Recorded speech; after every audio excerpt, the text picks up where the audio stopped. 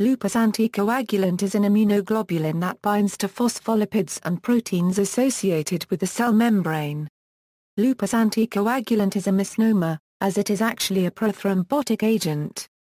Lupus anticoagulant antibodies in living systems cause an increase in inappropriate blood clotting.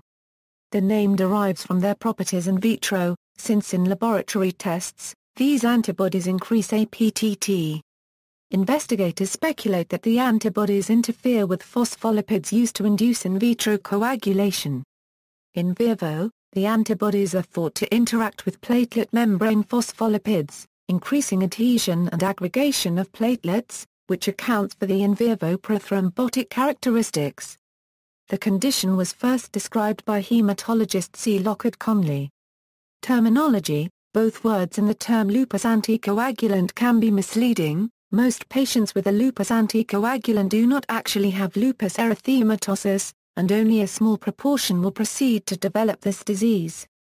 Patients with lupus erythematosus are more likely to develop a lupus anticoagulant than the general population. The term anticoagulant accurately describes its function in vitro. However, in vivo, it functions as a procoagulant.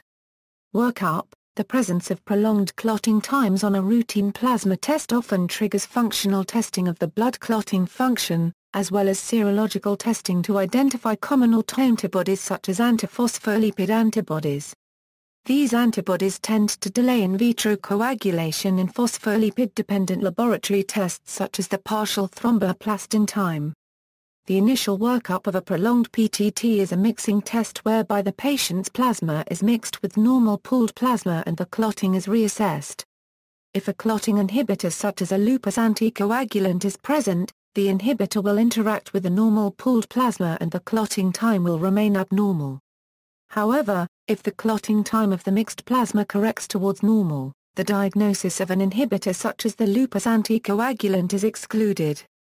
The diagnosis is a deficient clotting factor that is replenished by the normal plasma.